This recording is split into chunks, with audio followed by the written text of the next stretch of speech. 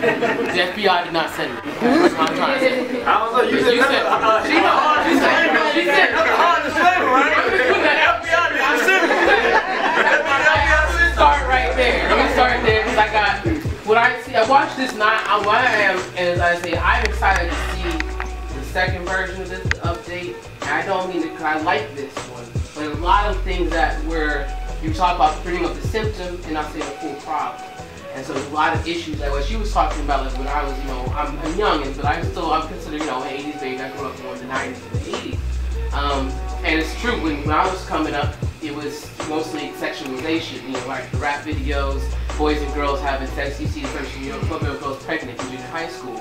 That relates to why now, these kids now, their parents, what are their parents doing?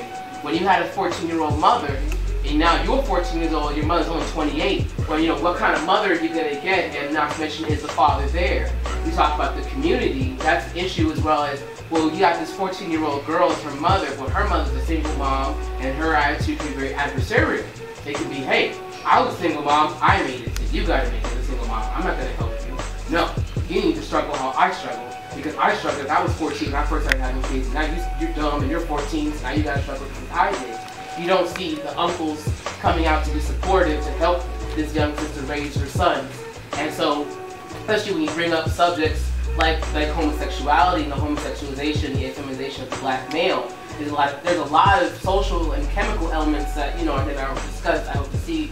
Because you look at chemically, atrazine being put in our water. They put chemicals in the water that have been shown to induce homosexualization. That's a huge element because you look at then the blacklining of where black people can live. They force black people to live in certain communities, then they deplete the resources in those communities, and they affect those resources, they affect the foods that come in, and that can chemically induce homosexuality. As well as a young boy being raised by a single mom, there's certain feminizations that's going to happen because you got a single mom raising you. She got, when you got to go to the bathroom in public, she has to take you to the women's room with her. Because where else can she take you? She can't take you to the men's room. When she's going to go out shopping, she's got to take you with her. So you're going with her bra shopping, you're going with her panty shopping, you're going with her when she's getting her feminine clothes, her feminine outfits. You start trying on the shoes that are there. And there's a lot more that's going on that reflects on this. And I see that, I want to see that as being part of this discussion. Because we got to realize that, as was mentioned, this was started decades ago.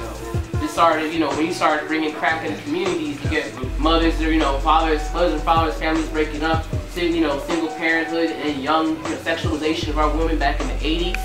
You have young girls getting sexualized, having kids younger, and that's where generation for generation seeing between when my mom was coming up, even here in DC in the 60s and 70s, and that black family unit was a much stronger family unit.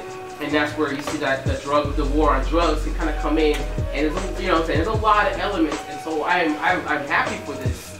I'm happy this is here, and this is a brand excellent place to start. I want to see as we take these videos and move on, and as we as a community come together and address all of these with a place of, I think though, I just want to see acceptance of it though. I just want to see a little more understanding that some of these boys and girls are victims of a large system as a whole. And you said you want to see acceptance? I personally think what does acceptance mean? You can accept. You don't have to say that you're going to promote it. You're okay with it, in a sense, but not. We're not going to accept it. Against it. We're against it. I understand you are against it. Okay, we're not going to accept it. We're not going to accept anybody who accepts it. What are you trying to get them to accept, Jack? Homosexuality. Not necessarily just saying. It doesn't just saying accepting homosexuality. Not just accepting homosexuality. So accepting homosexuality and what else? No. That's not what I'm saying. Okay, what are you saying? What I'm saying is that accepting the full system, the full everything that's happened to everybody, and seeing. What's the system? I don't think. Wait. Straight black pride. Do we accept crack dealers in our community? No, sir. Are we going to accept homosexuality in our community? No, sir. Are we going to accept pedophiles in our community? No, sir. So your interests here are no longer useful, sister. So what do you want to do? We can stop. You can stop. Lady, you can stop right here. Well, you might be misinterpreted, but you got a choice. You can stop. I'm here as Go ahead.